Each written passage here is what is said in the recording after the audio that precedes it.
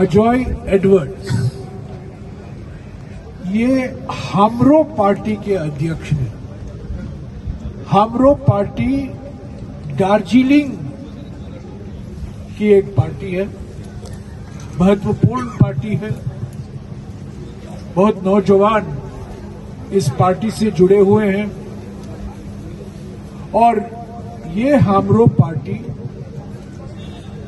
Ajoy Edwards इस party के अध्यक्ष और करीब 40 उनके कार्यकर्ता दार्जिलिंग से मणिपुर और नागालैंड आए हैं राहुल जी का साथ देने के लिए, भारत जोड़ो न्याय यात्रा में शामिल होने के लिए।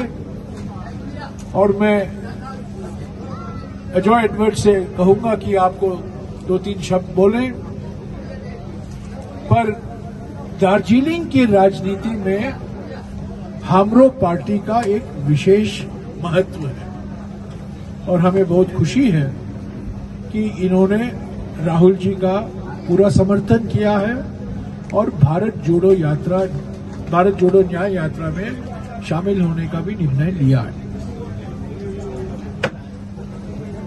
पहले मैं एडवर्ड्स को कहूंगा कुछ कहें, उसके बाद अगले 2-3 दिनों का कार्यक्रम के बारे में मैं कुछ कहूंगा।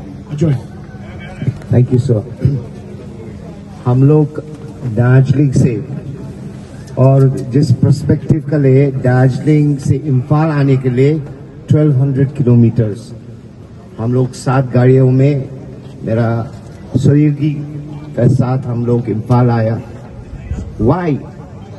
वाई इंडिपेंडेंट पार्टी दार्जिलिंग से इंडिपेंडेंट है, कांग्रेस से के साथ हम लोग शामिल नहीं है, लेकिन जो आह्वान किया था Clarion call to all of India एक साथ, because we have to save India. ये क्वेश्चन नहीं है मुकुकचुंग का, ये क्वेश्चन नहीं है दार्जिलिंग का। This is the time to save a country. इसलिए ये हिस्टोरिक यात्रा के लिए हम लोग दार्जिलिंग से रवाना हुआ। आज यात्रा का 4 डेज है, लेकिन मेरा सहयोगी और मेरा 8 डेज हो गया है अभी और 1500 किलोमीटर्स। और दार्जिलिंग वो जो जगह से आ रहा है, we are Gorkhas over there and long pending demands of Gorkhas from a long time. लेकिन जितना भी किया मेरा ग्रैंड पेरेंट्स, मेरा पेरेंट्स, हम लोग का वो क्षेत्र के लिए, हम लोग का गोरखा जातियों के लिए, नेपाली भाषियों के लिए, it is only been the Congress. Weather for Darjeeling with Ghising, Rajiv Gandhi sign the peace accord 1986, डीजेएचसी दिया। उसका बाद बिमल गुरुंग के साथ वो एजिटेशन 2012 में Gorkha territorial administration, which I am also elected member from Darjeeling. उसका बाद 6th शेड्यूल हम लोग का एरिया में लागू होने के लिए कांग्रेस ने किया। नेपाली भाषियों का जो लैंग्वेज विच हम लोग का बहुत महत्वपूर्ण है, वो भी कांग्रेस का टाइम में 8th शेड्यूल में डाला। Everything start to finish from my grand parents time, Congress Congress Congress. लेकिन दुर्भाग्य है, Darjeeling voted for BJP last 15 years और हर एक इलेक्शन का आगे दे promise us.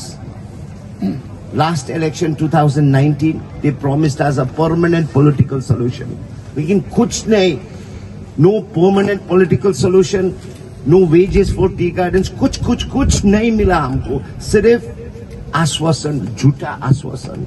And that is why for my people, for the Nepali community, as well as for all these areas, northeast में बहुत Nepali community है.